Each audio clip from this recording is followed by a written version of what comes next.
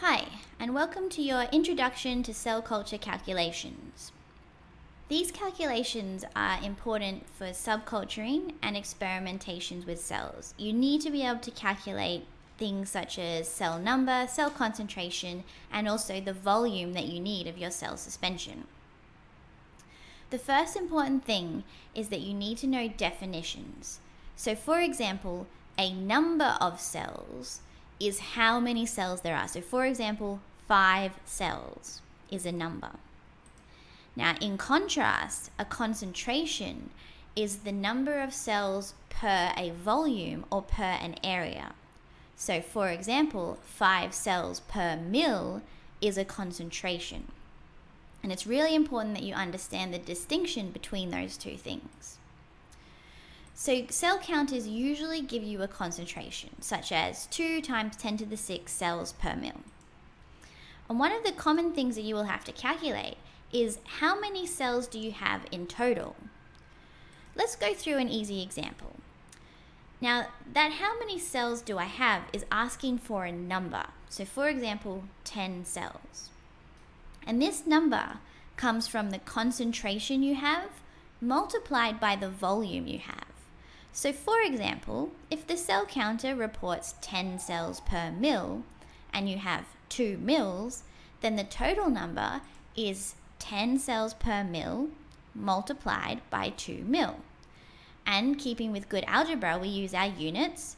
The mils cancel each other out so that we're left with 10 cells multiplied by 2, which of course gives us 20 cells. And that's how many cells we have in total. Another common thing that you want to calculate is how do you get a certain number of cells? So for example, you want to subculture 5 cells into your new flask. How much volume of your existing cell suspension do you take to make sure that you have 5 cells? Now I want to raise an important point here. This is different to when you're trying to subculture a concentration. This is asking for a number, 5 cells. Not 5 cells per mil. And this is why that distinction between number and concentration is really important. All right, let's get back to the question. You want to subculture 5 cells. What volume contains 5 cells? That volume is equal to the number of cells that you want, which is 5, divided by the concentration. So let's say that your cell counter reports 10 cells per mil, and you want 5 cells. So the volume that you want is equal to 5 cells divided by 10 cells per mil. Again, our units cancel out, so we're left with 5 divided by 10 per mil, which equals 0.5 mil or 500 microliters. So if you were to take 500 microliters or 0.5 mils of your cell suspension, that would contain 5 cells. And that's what you'd put into your new flask. All right, another common thing you'll have to calculate is how do you get a certain concentration of cells? So let's say your experiment needs 2 cells per mil. How do you get that? Well, quite often, this will require diluting your cell suspension to get the concentration that you want. And for this, you need to know the dilution factor. Now, the dilution factor is equal to the concentration you have divided by the concentration you want. So let's say that your cell counter reports 10 cells per mil. You have 2 mils and you want 2 cells per mil. So firstly, let's calculate that dilution factor. The concentration you have, 10 cells per mil, divided by the concentration you want, 2 cells per mil. The units cancel each other out, so you're left with 10 divided by 2, which is equal to 5. So your dilution factor is 5.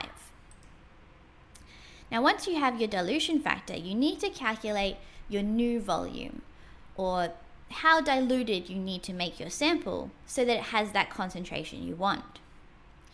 Now this is equal to, so the new volume is equal to the old volume multiplied by the dilution factor. So right now you have 2 mils. you just calculate dilution factor to be 5. So your new volume is equal to 2 mils times 5, which equals 10 mils. So you'll need to make your cell suspension up to 10 mils. Now you already have 2 mils, so you just have to add 8 mils of new media onto that to get your new concentration. Alright, now in real life we don't get easy numbers like 2 or 10 cells per mil. Usually there's exponentials, but don't be afraid of that because the equations are exactly the same. So it might be quite common for your cell counter to report 2 times 10 to the 6 cells per mil, for example. Now we're going to go through a few examples of things you might have to calculate. And I want you to pause the video and take the time to calculate each of these. If you can do these, then you shouldn't have any problems in the lab. So, the information you have is that your cell counter reports 2 times 10 to the 6 cells per mil. You have 2 mils. So, how many cells do you have in total? Second question, what volume should you put in a new flask if you want to subculture 1 times 10 to the 5 cells? And finally, how would you make a suspension of 5 times 10 to the 5 cells per mil? So, note that in that first question, it's asking for a number. How many cells do you have? The second question is asking for a volume to give you a specific number. And the third question is asking you to make a suspension at a certain concentration. Pause the video now and go through each of those questions. Okay, hopefully you had a good go at those. Let's look at the first one first. Now remember, it's asking for a number. How many cells do you have? And this is just the volume you have multiplied by the concentration you have. So you have 2 mils, the concentration is 2 times 10 to the 6 cells per mil. So those 2 mils cancel each other out and you're left with 2 times 10 to the 6 cells, which is equal to 4 times 10 to the 6 cells. And that's how many cells you have in total. Alright, the second question asked, what volume do you put in a new flask if you want to subculture 1 times 10 to the 5 cells? So what volume of your starting suspension contains 1 times 10 to the 5 cells? Now remember, this calculation is just the volume is equal to the number you want divided by the concentration. So you want 1 times 10 to the 5 cells. Your concentration is 2 times 10 to the 6 cells per mil. Now, remember those units cancel each other out, so you're left with 1 times 10 to the 5 divided by 2 times 10 to the 6 per mil. And let's make our lives easier and convert that 2 times 10 to the 6 to 20 times 10 to the 5, which is exactly the same thing. Now you can cancel those 10 to the 5s out and you're left with 1 divided by 20 per mil, which gives you 0.05 mils or 50 microliters. So if you take 50 microliters of your current cell suspension, that will contain 1 times 10 to the 5 cells. Alright, the final question asked, how would you make a suspension of 5 times 10 to the 5 cells per mil? Now remember, for this we need to know our dilution factor, which is equal to the current concentration divided by the concentration you want. So we currently have 2 times 10 to the 6 cells per mil. We want 5 times 10 to the 5 cells per mil. Now those cells per mil cancel each other out. And remember, make our lives easier and write that out as 20 times 10 to the 5. Then we can cancel out the 10 to the 5s and we're just left with 20 divided by 5, which is of course 4. So our dilution factor is 4. Next, we need to calculate our new volume. So remember, that's our current volume multiplied by our dilution factor.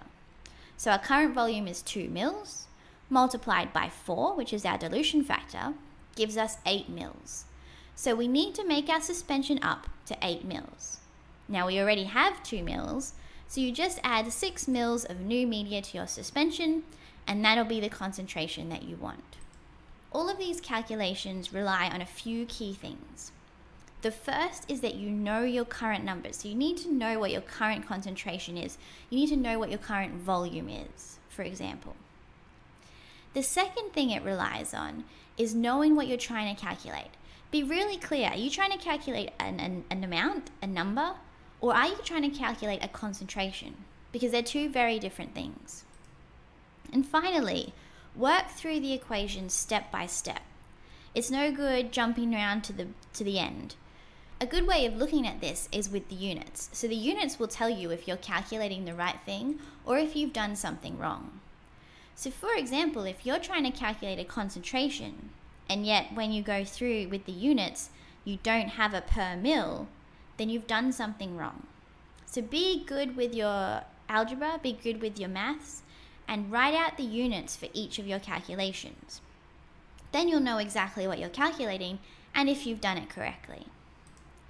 Good luck with your cell culture and with all of your experiments.